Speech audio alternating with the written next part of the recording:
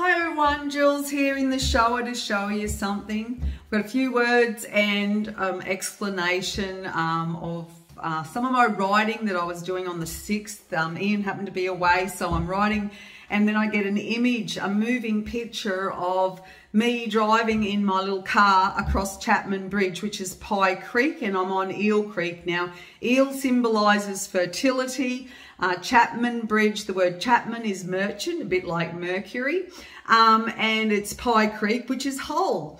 So there's a yellow piece of material that's about to come across my window, and I go to get it and it blacks out, and then I wake up. So I'm in my silken golden cocoon, my chariot, my Merkaba. Now Merkaba, of course, is M-E-R, Mer, which is light, and K-A is spirit, and B-A-H, or the B on the end, is house. So we're in our house, our light body, our spirit.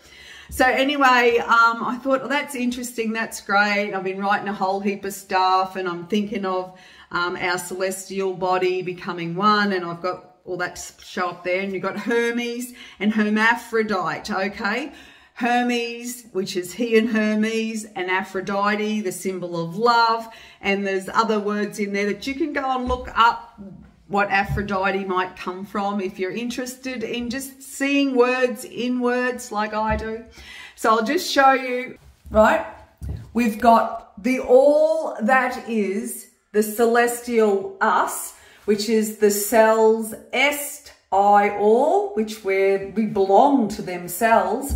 And it's the prime, the primary, the initial, the original source, the initial. In it I all, so you are C. Now we have the all intelligence, okay? The all intelligence, which is Intel, I'm the gene C. And then you have your gifts and talents that you have, and I thank you so very much for your latent abilities that are being switched on, because art, if I see, I all, and we are becoming one. The two become one. The BeCoMes, the company of me, the all of me's becoming one.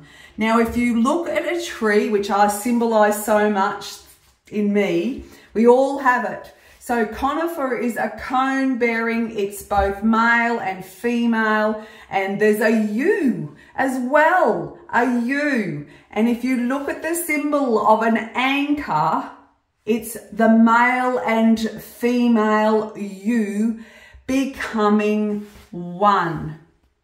So I thank you all for your gifts and talents as we activate our latent abilities, and the gold that is in you, in your veins, is becoming the system, the new light system of exchange. So it's local currency. You don't need, as I always say, you don't need to get oranges here in Australia from California. You only eat what's in season, and eventually in our light body we'll receive everything from the sun and the air that we breathe. We'll photosynthesize like a flower does of self-pollinating. We will be able to create from this form that is now regenerating.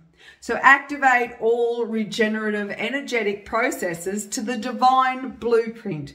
Activate and stimulate the newness in me, and generate and recreate who I can truly be. So I thank you all for your gifts and talents. And if any of you have got my book, there's so much information in there, but remember, it's only a story, and I've just told you one. Bye.